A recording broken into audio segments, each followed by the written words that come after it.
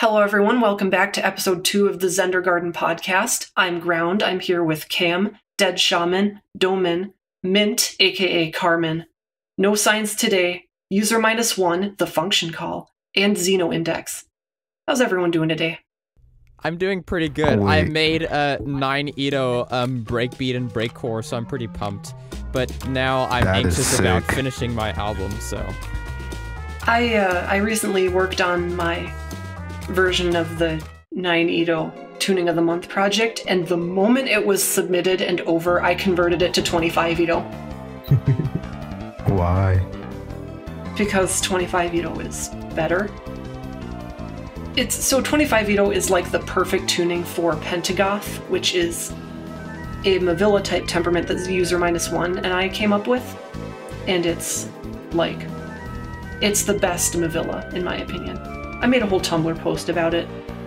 Yeah, it was really cool. I was the one who contributed to the fact that, like, you could basically think of the minor chord as 17:20:25.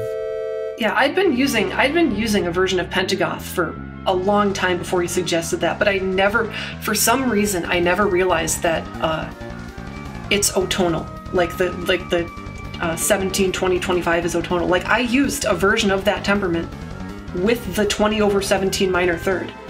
I came up with that temperament, I just never realized that it was an otonal chord. And that suggestion that you made was kind of what got the whole thing really started. Whoa. Yeah, I didn't upload it yet, but last night I was working on a porcupine song. I never used porcupine before. I expected it to be all weird, but it's not weird. It's pretty normal. So yeah, it's only like 45 seconds long because that's like how long all of my songs are. But I'm gonna upload it. I think it sounds pretty good. I think all my songs are about 4 minutes long, approximately. Back when I didn't understand what was tasteless repetition, I used to write songs that were like 7 to 10 minutes long. I'm glad I don't do that anymore. Re-listenability is more important. Does classical music ever do that? I mean, not tasteless repetition. Oh, okay. Well, what kind of repetition would you consider tasteful? That's a really complicated question, and the only answer to that really is the type of repetition that I've come to find to be acceptable as I've become better as a musician. The ending of the third movement of Moonlight Sonata is an example of tasteless repetition. I mean, yeah, there is some tasteless repetition in classical music. Let's go. I think the rule here is repetition legitimizes until it doesn't, and then it just becomes boring and sad. As I have said before, repetition legitimizes. Repetition is annoying. Therefore, legitimacy is annoying. Ouch. Therefore, annoyance is legitimate. I think repetition legitimizes until you've legitimated enough, and then it can't go any further. It just until you've legitimated enough. Monosodium legitimate. I think that was in the food that I ate earlier. I love the moment when he said, "Let's legitimize," and legitimized all over the place.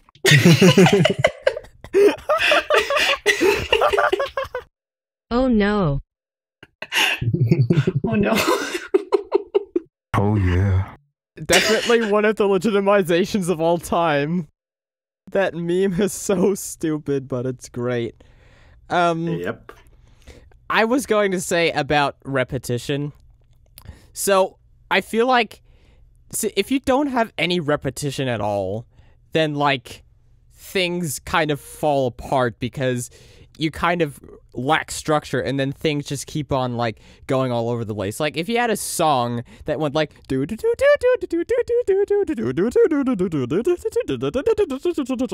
I mean, you might call that, like, Zen harmonic freeform jazz or something, but, like, there's no repetition there, so you can't hear, like, the structure in it. So I think there's kind of, like, this curve, almost like the dissonance curve, where, like, no repetition is pretty bad. You get, like, a little bit of repetition, then it gets better, then it gets better, and then once you pass that, like, the more you repeat, then the worse it gets again, because it's, like, too static.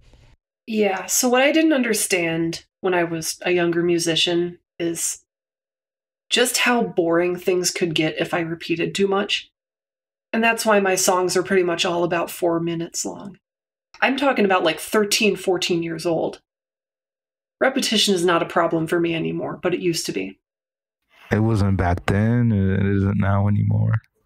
I think that the most important thing when it comes to repetition, legitimizing, is that it's about variance if you have repetition generally, because like in my songs, yet again, they're only like a minute long, but like they're usually like looping sort of songs. They don't take like samples from stuff, but it like plays 4 chords that loops them the whole time, and then like the melody comes in, and then the next time like a different instrument comes in, and each time you listen to it, it sounds kind of different, even though it's the same things just layered on top of each other. Would it be possible for us to like listen to music in this podcast? It would be interesting, but that would involve like more setup. Like we could try do that next time, like with additional setup. We could get like an extra like participant just like to be a music player. That way we can all listen to it and react to it. Yeah, that's a good idea. We'll do that next time. I also thought it would be funny, like, if one time for the podcast, we just all tried to have this mega collab on a track and just, like, have that be the podcast. That would be really interesting. Yeah, that'd be cool. We'd have everyone working on different projects, and then we all send them into the chat to, like, be combined. Hey guys, my cat won't stop meowing, so I'll be gone for a minute. Got it. Okay. No, the cat meowing is fine. Oh, okay. I'm not even hearing it. Have y'all ever heard of Studio? No. What? Meow. What now? It was like an online collaborative doll where you Meow. simultaneously work on a project over the internet with the people. But I think it got shut down. Yeah, sounds interesting. Yeah, I used it before. The thing is, I feel like collaborating with Reaper would be relatively viable if we had, like, the same set of, like, free synths and stuff, and things would transfer over regularly okay. The only problem would be with using samples, because, like, it would just be so annoying to have to get, like, the right file path every time, unless there's a way for Reaper to do, like, relative file paths or something. It'd probably be fine. Like, when you save the project, you can just select copy all media to project folder, and then you can zip that up. Okay, yeah, that makes sense. And as far as VSTs go, I mean, how many microtonal enabled VSTs are there that most of us will probably be using, like Surge? Surge is the best synth, in my opinion. Are we talking about synths or just VST? The best Zen synth or synth period. Oh, okay. Well, I mean, there's probably better synths, period, but I'm not really willing to consider one if it isn't Zen capable. Yeah, I can't speak on synth. I actually prefer Vital to Surge just because I find it easier to work with, but I need to go in and like learn Surge a bit better because there's a lot of things that it seems to be able to do, especially with like its extensive collection of like filters and oscillators and stuff. See, I'd put Citrus and Zen above Vital and Surge, but Citrus isn't. For a long period of time, I've been using VCV Rec for all that I need from a synth for everything. I mean, I guess that's fair, but I'm too, like, fractal brain to be able to figure out how, like, modular stuff works. Get it? Because it's the opposite of smooth brain, which is ironic because, like, yeah, I was just brain thinking is, like, that. Although, ironically, fractals have, like, fractional dimensions, which means that in a way, like a 3-dimensional fractal could have a dimension that's closer to 2-dimensional, which would be a smooth brain. There is one that is actually 2-dimensional. It's the tetrahedron, which is divided into 4 tetrahedrons. Yeah, basically a Sierpinski tetrahedron. It has, it is a 3D object, but it's fractal dimensionality. I'm not sure how to articulate it, but basically it is two-dimensional in a strange way. Okay, the one really cool thing about the Sierpinski tetrahedron is if you look at it from the right angle, it just looks like a square because of how all of them just, like, overlap. It's so cool. Well, depends on projection. Yeah. I like it because it's a 1x1 pyraminx and Rubik's Cube solving, which means if you don't know how to solve a pyraminx, it's already solved. Good job. Wait, that flew over my head. If you don't know how to solve a pyraminx, it's already solved? How does that work? Schrodinger's Rubik's Cube, where it's only solved if you don't know how to solve it. So the normal pyraminx, I think, like, you know how there's a 3x3 Rubik's Cube? Yeah. There's different sizes of pyraminxes, because a pyraminx has more pieces than the shape we were just talking about, the thing. And so a pyraminx has got a bunch of pieces, and a normal pyraminx, like the most common one's called a 3x3. If you bring down the number of pieces, it turns into a 2x2. If you bring down the number of pieces, it turns into a 1x1, but it only has one piece, and it's just that shape. It reminds me of, like, all the joke videos I've seen on YouTube on how to Yeah. solve a 1x1x1 Rubik's Cube. Exactly. They're very helpful, by the way. I learned a lot from them. The 1x1x1 Rubik's Cubes, that's the Rubik's Cube equivalent of, like, zero Edo. Yeah, I know microtonality composes in zero Edo. Dude, I hate zero Edo so much. People love to bring it up because it's a funny joke or whatever, but it gets so annoying. Yeah, I don't like it because, I don't know, I think it goes back to the limitations of my own human mind. Because I view it as like one note, and then people have like 6-hour-long discussions about what it is, and I'm like, it's one note, you know? I don't really, yeah, the thing is, I just don't care. Yeah. It's purely theoretical as far as I'm concerned. Well, to be honest, I've kinda used zero Edo in terms of a basis for isomorphic layout, but obviously I didn't use the p-val of zero Edo, which makes things even more interesting. All tunings are actually polysystemic 0 EDO. See, this is what I'm talking about. This is what I'm complaining about.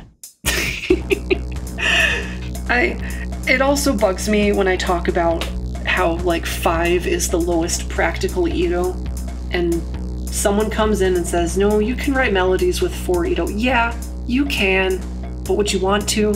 You know what? I'm actually going to counter that by saying, I think because we use 12 and it's highly composite, we're used to rolling out certain lower ones. But if we use like 13 or something, then like 4 would still be alien to us. We'd be like, oh, that's interesting to compose in, you know? Yeah, but like, you could just use 8. Yeah, but for 5 you could just use 10. I agree with that, actually. I mean, if it's practical on whatever instrument you're using. Yeah. Number 15, zero Edo. The last thing you want for your tuning system to do is give you only one note, but as it turns out, that might be what you get. He had his shoes on, but that makes it even worse. I guess I could kind of see 4 Edo for an instrument purely because 8 notes is, you know, you could easily make an instrument for 8 Edo, but it still might complicate fingerings on a woodwind, for example. I guess I could kind of see 4, but like 3 with 6 Edo, 6 Edo is already so small. I think what I chimed in about before was incomplete, because I think there's another thing that factors in, is the fact that it's so commonplace for humans to use 5-note and 7-note scales that it makes sense for us to be like, yeah, 5 EDO is like the lower end of it, you know? Because we're like, yeah, pentatonic, you know? Like, what's lower than pentatonic, you know? But there are some 4-note scales that have been found around the world, but they're much more rare than 5-note scales. I don't know. I think what's melodic is very subjective, and I mean, I don't think just a single note like zero EDO, at least zero EDO with my perception of what it is I don't think that counts as melodic because obviously melody moves up and down. But does it? I think so, right? Well, yeah, I guess. For something to be a melody, there should be a change in a pitch during a time. Yeah, so... I think both melody and harmony are defined in terms of differences in pitch. I don't know, because I mean, I hate to be that guy, but like, technically there are pop songs where like the melody that we call the melody only stays on a single pitch the whole time, but there's changes in rhythm. Yeah, let me actually sing a melody in Zero Edo, and you guys will know what it's from. Dum dum da da dum da da da. Is that Star Wars? Yes, see? Look! Now, granted, like, the original one was in 12 Edo and was longer, but that first part, you could say it's in Zero Edo, and I sung it, and you knew what it was from because of the rhythm. I don't care if I'm controversial, I consider that a melody, because like, it's catchy, it sticks in your head, it fulfills all the other aspects of being a melody other than the pitch changes. Well, to be honest, for qualify to be like a Zero Edo, you don't even need to have pitch. And then I can perform another quote-unquote melody in Zero Edo that would be recognizable.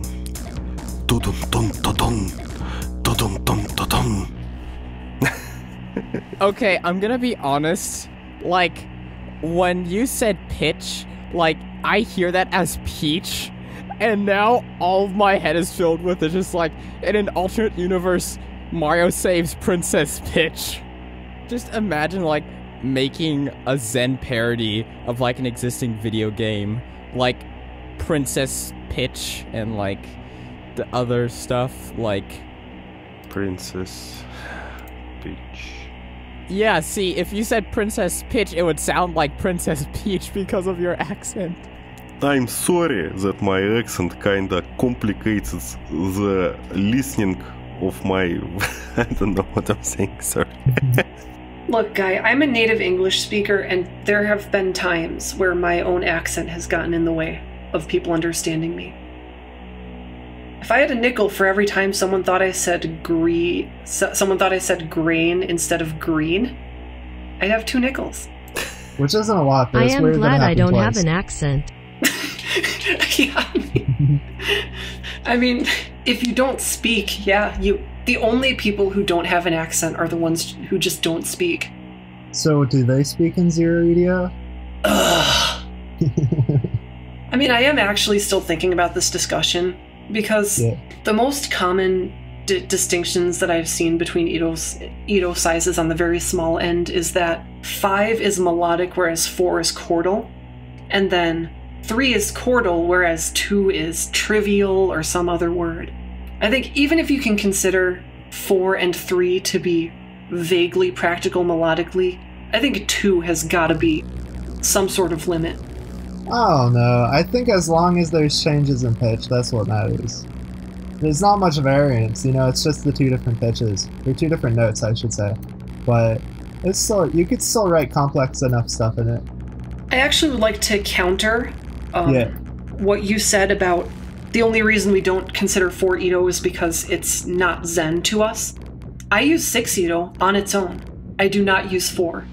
Yeah, but it has enough notes, you know? Well, but that's the point that I'm trying to make, is that 6 is enough notes and 4 isn't. Yeah, but also, I think you might have mentioned before that 6 is kind of Zen to a lot of 12 Edo musicians because they don't ever use it, you know? I guess that's fair. I have claimed before that there are a few, like, pretty Zen scales in 12 Edo. Like, diminished 8 is probably common enough to kinda not be Zen, but I think augmented 9 is probably the most classically Zen scale in 12 Edo. Wait, no, I'm not thinking of augmented 9, am I? I'm thinking of the one that goes like do do do do do do do or something like that. That would be That's augmented augmented 6. Oh, okay. Jinx, you owe me a Zen harmonic soda. Actually, guys, I was kind of thinking that, like, 4 EDO is not suitable for melodies, but I've just I've just opened Scale Workshop tab with for EDO and tried to come up with some melody, and you know what? I think who left the conversation? Who interrupted me? Who dared to? Okay, I'm sorry. I think that 4 actually kind of can sound melodic. Let me try to show you.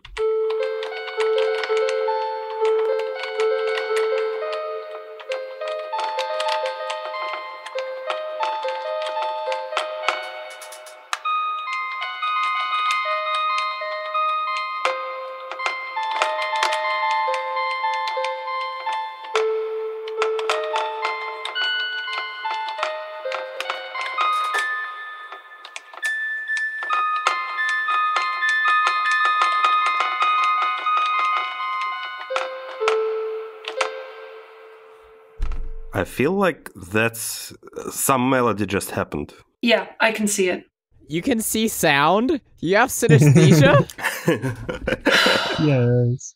I feel like one of the things that might influence what lower cutoff we have for EDOs being melodic is how much music we've listened to that has quote-unquote melodies in them, you know? Because, like, if you could pull it off, you could pull it off. And that's why I still will die on the hill that I think zero EDO, you could still have melodies like in pop music, because like I don't know, I don't know. I think at the end of the day it's subjective, right? We all have our own lower cutoffs, but then what's the difference between a zero EDO melody and just a rhythm? Is it the fact that zero EDO has defined pitch and something that's purely a rhythm doesn't? Yeah, like you could sing it or whatever. And then you have to get into what counts as defined pitch.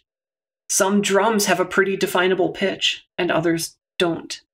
Yeah, but I think it's about execution. Like, do you play those drums? Are you playing them as a melody? You know, like, is that fulfilling that role in a song? It could. You know, in my 9 EDO piece recently that I released called Escape, but with, like, weird letters, like... SpongeBob case. I guess so. Like, I basically used the snare drum as, like, a melodic line at one point because of how I pitched it around. I think the melody makes it actually satisfying. I know Ground, like, didn't like that as much, but I am proud of how I made that melody that goes... No, that part I really did like. I just said overall the song is not my type of music. But the thing with the pitched snare drum is I did the same thing in my own 9 or 25 EDO piece. Really? Yeah, I took a sample of the snare drum from Animusic Harmonic Voltage, because it's one of my favorite sounding snares. And I pitched it around. Put some reverb on it. I love that. Oh my goodness, Animusic was my childhood. The Animusic was basically, like, my whole life, because it's always existed since I've been born. I didn't get into Animusic until I was, like, 6 or something, but I liked it. For some reason, didn't get into it until I was 6. It's like it's like 5-year-old you is like, I just don't get this Animusic. I think it's Oh no, I mean I never heard it until I was like 6 or something. But I don't know, at least one of them creeped me out, like the visuals. Apparently I was laughing at like Pipe Dream when I was 2 or something.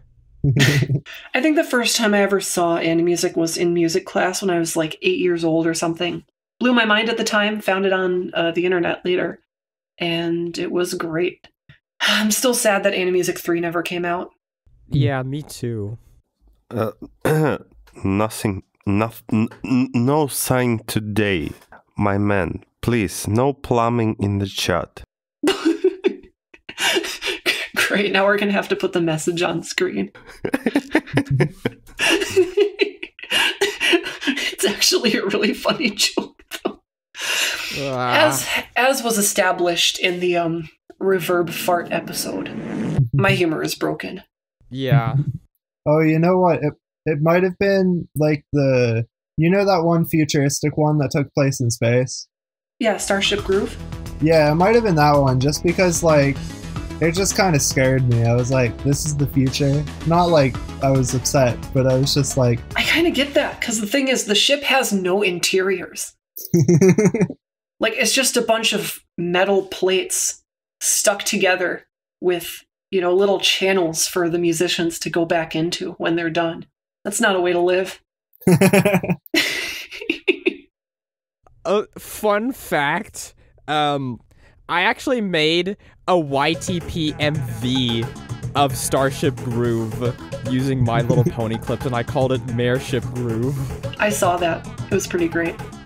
Did you actually watch it? Because Yes, you sent it to me, and I watched it all the way through. See, now you gotta do one of those, except one of the sounds is my Fluttershy wheeze from episode 0, the April Fool's episode, where I died at the reverb fart.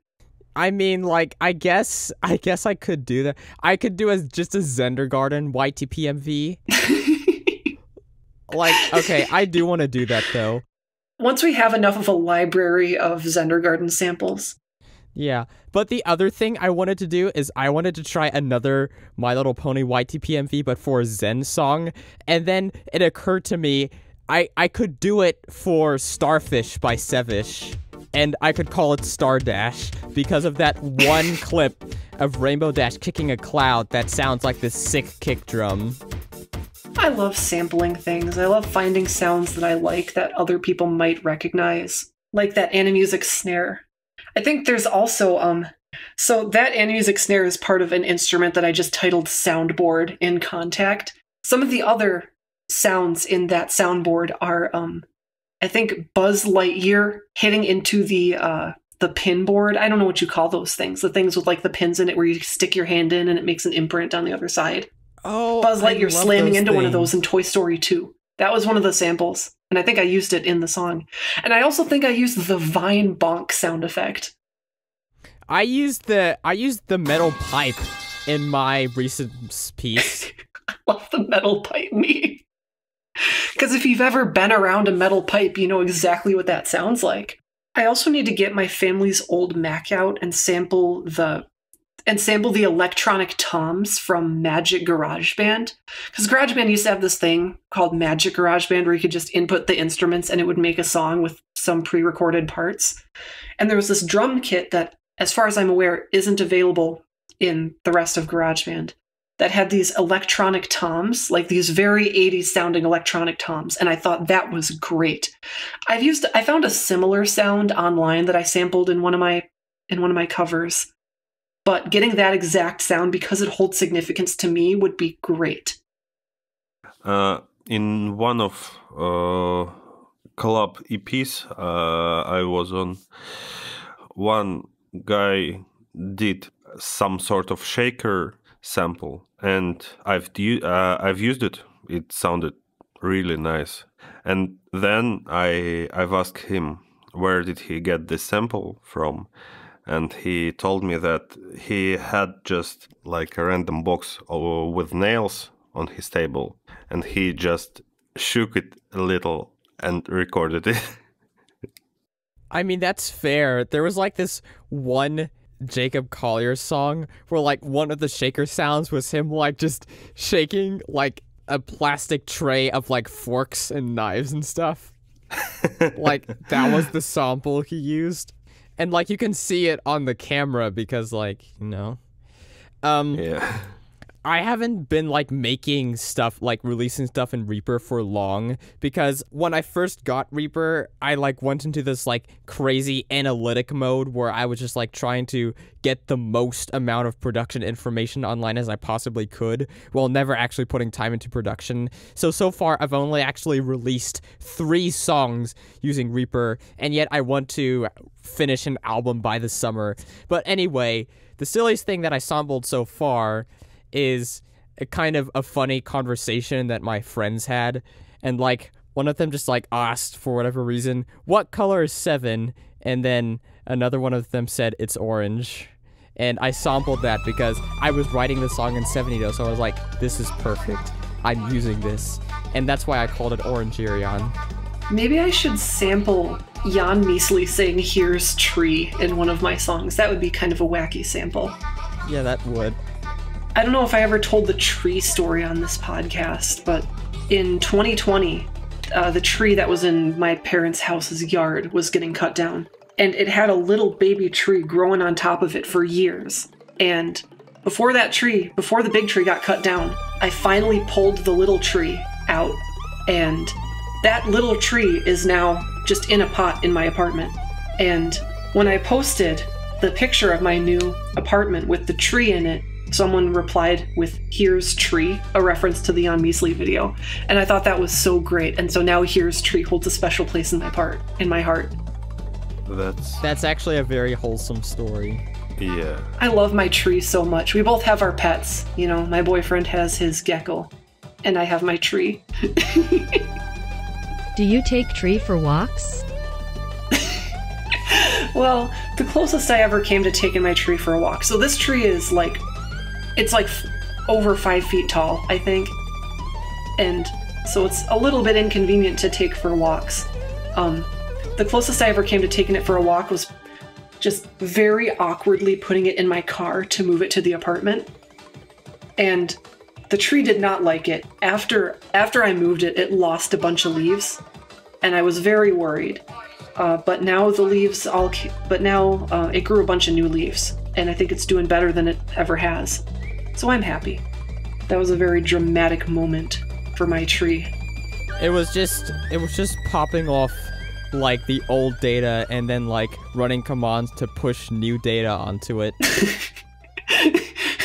Array.push parentheses leaves parentheses semicolon. No, it's because like a tree is also an actual data structure in computer science. That was the joke. Yep. Yeah, I know. I just thought it was a really funny imagery, like array.push new leaves. Yeah. And there are so many type of trees. Ever since I learned about the binary search, I've found ways to use it in my everyday life. Like if I'm working on code and I need to find the piece of code that does something in like a markup language, I'll do a binary search where I erase the top part, and if it gets rid of the thing that I'm looking for, I'm like, oh, it's in the top part. And then I'll erase the top half of that or the bottom half of that and to find what it's in, and just go down until I eventually find the line of code I'm looking for.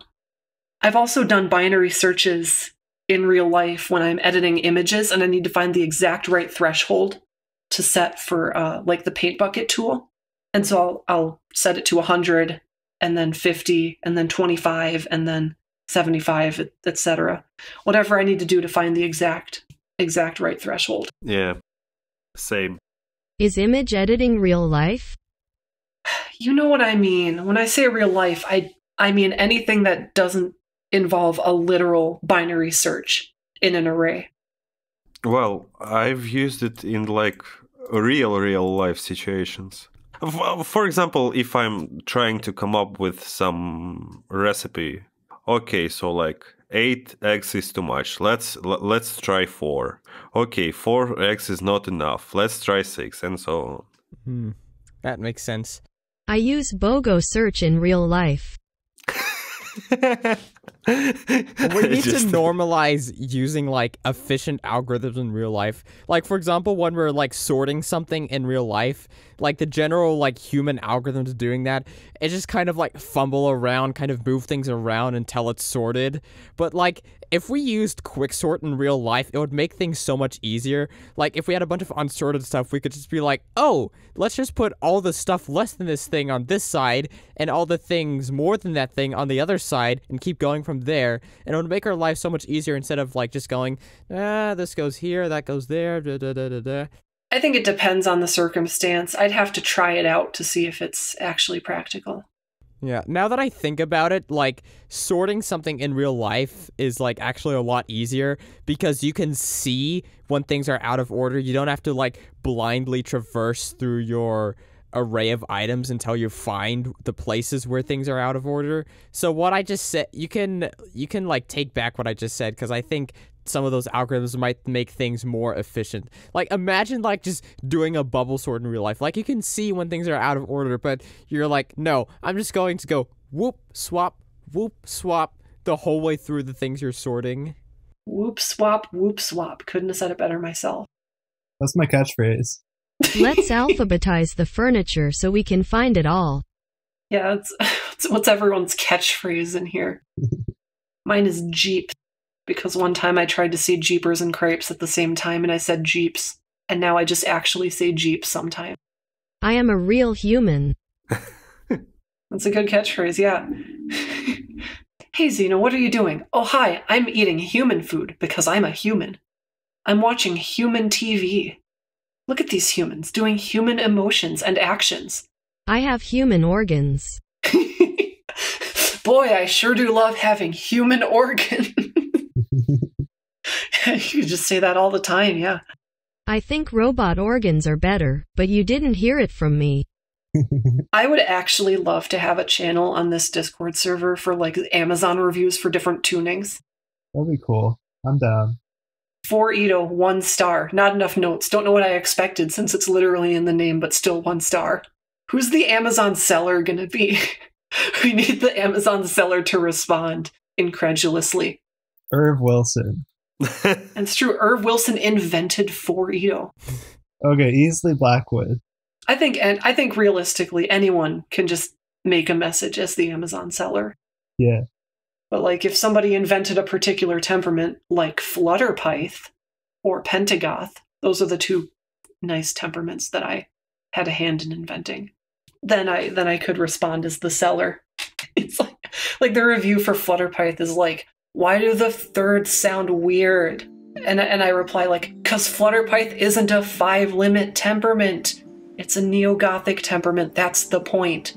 Just go use Superpyth or Ultrapyth if you want pental thirds, jeez. Or like a 19 EDO review, it's like, I do like a particular temperament in this, but my parents don't want me doing witchcraft. My 19 EDO review would be like, I really like the 13/12 semitone, but it kinda got old pretty quick. Actually, I can't remember off the top of my head whether the 13/12 semitone is more accurate in 19 or 26 Edo. I think Edo's like 19 and 26 definitely have a particular sound, much like 22 Edo has a particular sound, but it's not something that I really want to use generally. Like 33 Edo is where you get to the point where the 5th is so flat that it doesn't use the flat tone mappings for the thirds anymore. In the 5 limit, it uses this temperament that I came up with, and I think, I discovered this temperament independently or whatever, and then I brought it up, and Scott Dakota recommended calling it tragicomical temperament. So I think I'm going to go with that, where instead of C to E being the major third, like in mean tone, or C to D sharp, like in Superpyth, it's C to E sharp. Oh. Like the thirds are so neutral that you actually have to use sharps to get a major third and flats to get a minor third. Isn't like 40 Edo like slightly better at tragicomical just because the major third is 390 cents instead of 400? Well, yes, and the minor third is 300 cents rather than 291. But I like what 33 Edo does because, as you can probably tell, I am a fan of neo-gothic minor thirds. That's why I make such a big deal about Pentagoth temperament. Not as big of a fan of neo-gothic major thirds, but I do like neo-gothic minor sixths. It's not like the futility of composing can be made better with black dye and Pentagoth, but they help.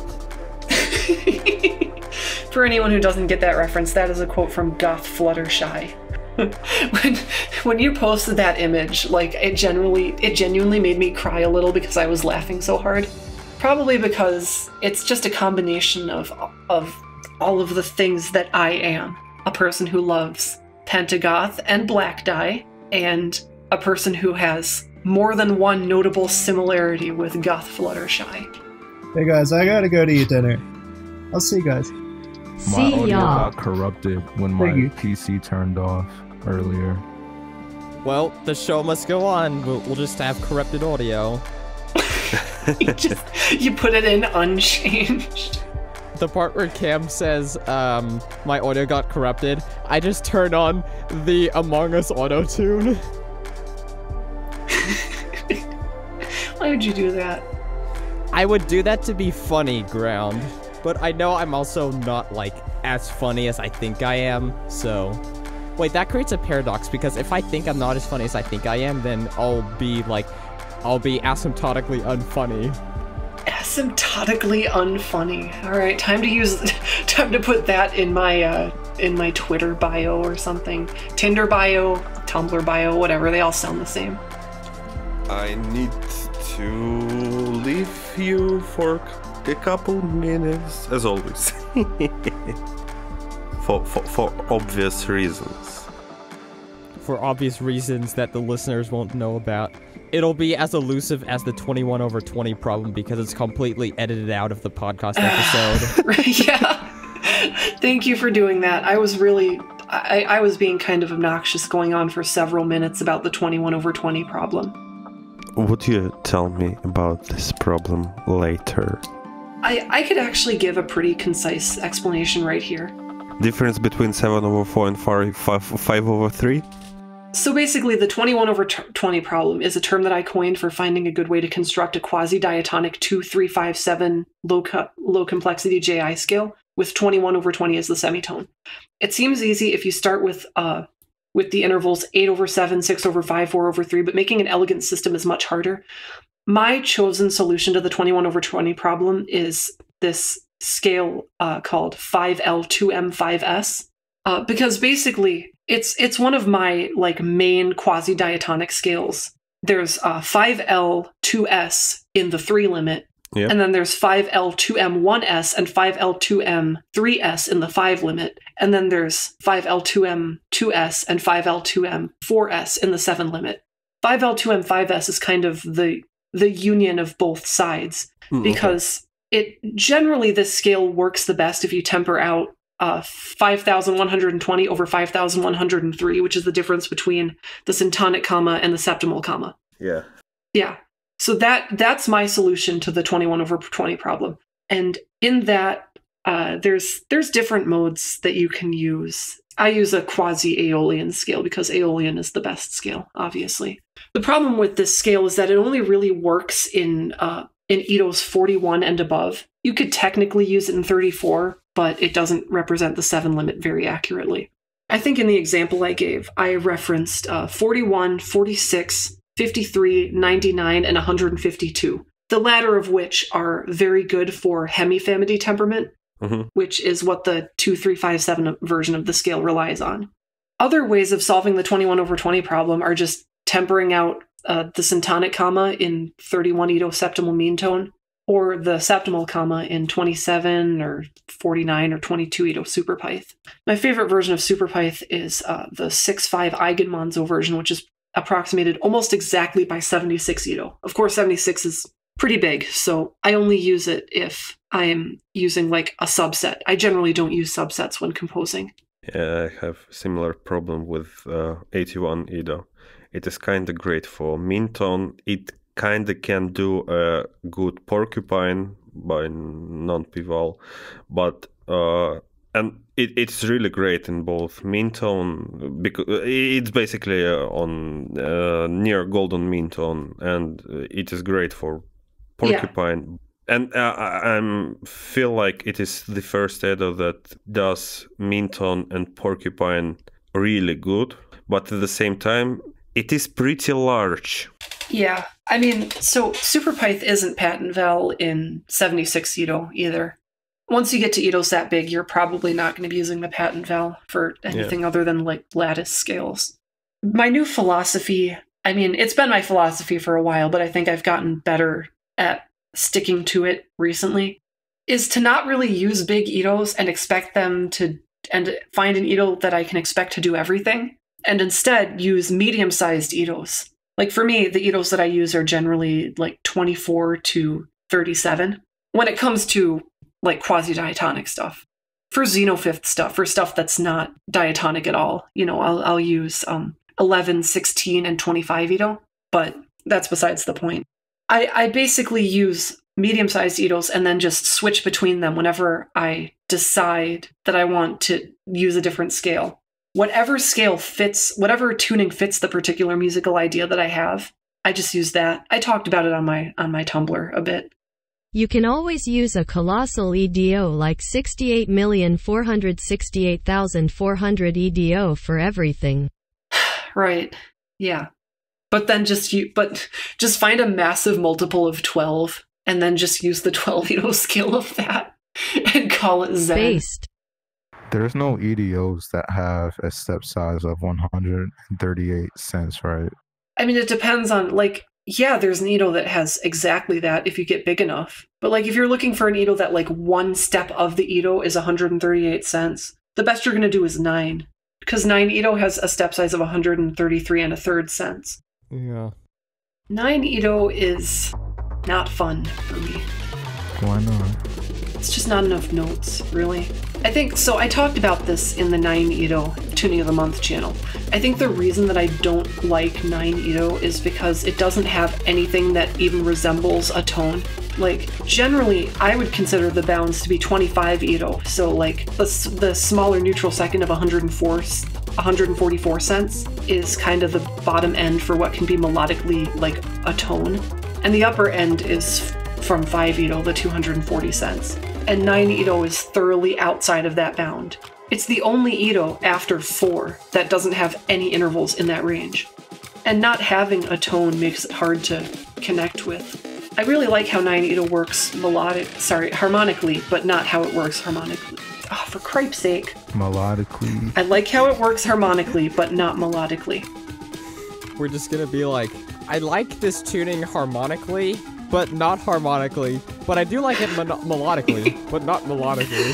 And by the way, the floor is made of floor, and the reason they call it oven is because you oven like the... I forget the rest of that copypasta. You oven the cold food of out hot eat the food. There you go. To quote Wad Wizard, why do they call it cargo when cars stay without the luggage? Cargo take the luggage away. We need to invent like a Zen harmonic copypasta that's just like someone trying to explain some kind of Zen concept, but it sounds like they're having a stroke.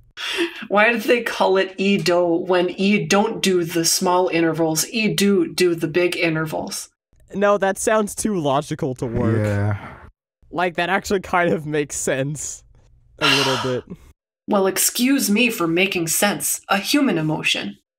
Actually, ground. I've just thought about 2 temperaments that put 22/20 in very convenient spots. You mean 21/20? 21/20, yeah, obviously. What did I just said? So I'm not denying that there are temperaments that make 21/20 pretty easy, but the issue is using a quasi-diatonic lattice scale that uses 21/20 as the semitone. That's the problem. Let me just like talk a little bit about like 2 possibilities that I see. Not with diatonic. Two temperaments that make 21/20 a very comfortable, to say, interval. First of them is pajara, which while it's not very accurate of a temperament, it's still good enough, I'd say. And can you hear it? Yeah, I can hear it just fine. It kinda equates 21/20 with 16/15 and 15/14, which makes this some very comfortable shapes in like isomorphic layout and stuff. So like major triad, and I go down the pajara semitone down in the top voice, and we get to major 7th, then we get to harmonic 7th chord, and finally major 6th. And it's just so convenient because they are literally the same interval apart. I don't think that would work. I don't want to like put words in Ground's mouth, but I know that like when Ground was talking about this earlier, she was saying how 21/20 is the perfect semitone because it's around 85 cents. And in pajara, that gets tempered to like 109 cents or 105, depending on what tuning you use. There are some caveats to what I said about the perfect semitone. So purely melodically speaking, I would say that around 75 cents is the perfect semitone, which is why I like 32, 33, 31, 16 EDO so much. But as a general use semitone that works in both the 235 and 237 lattices, 21 over 20 is perfect because 21 over 20 is a full septimal interval, and it's around 85 cents, which can work in both lattice. My chosen solutions, as someone who doesn't really work in edos that are above 37, to the 21 over 20 problem are 31 edo septimal mean tone and 27 edo superpyth, because 31 edo septimal mean tone leads to a 237 diasem scale that tempers the 28 over 27 to be the same as 21 as the edos mapping of 21 over 20. It's about 77 cents in 31 edo. The same thing happens in 27 edo superpyth. I use the 235 black die scale from that, and it tempers the mapping of 16 over 15, which is very narrow in 27 edo, which is one of the reasons I love 27 edo so much. It tempers that to be the same as its mapping for 21 over 20 at 89 cents in 27 edo. The other temperament I want to mention that puts 21 over 20 in really convenient spots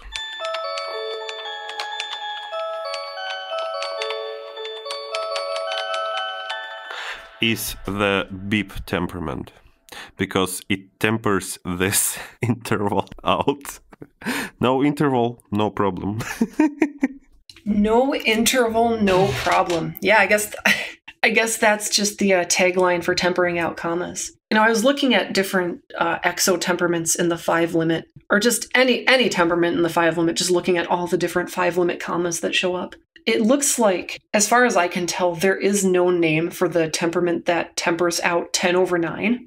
It's actually pretty interesting. What it does is it makes the perfect fifth very sharp, like 775 cents or something like that. And then that makes it so that 2 of them stacked on top of each other is a 5 over 4.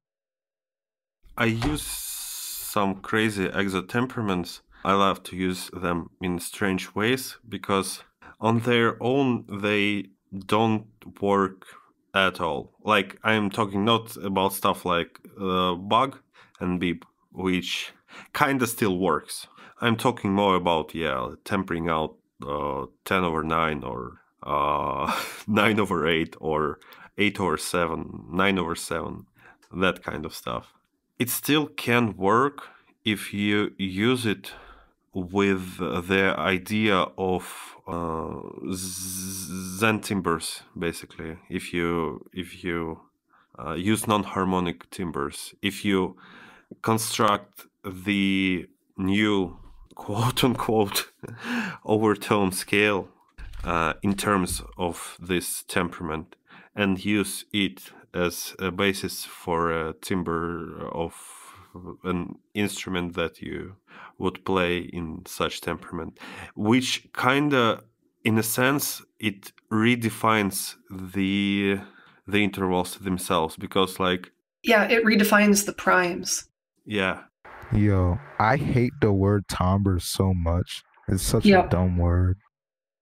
It's French, isn't it? Look at the French ruining everything again. Yeah, I would agree with you that extreme exotemperaments are useful for Zen timbres and also for very small edos. Like there are some tunings where, like for example, a father temperament, which tempers out 16 over 15, is a terrible temperament, generally speaking, but it does work in 8 edo. Yep. It's one of my pet peeves when people reference the onirotonic scale and call it a father scale, because it really isn't. There are such great onirotonic temperaments, and father is not one of them. Father is the 8 edo temperament.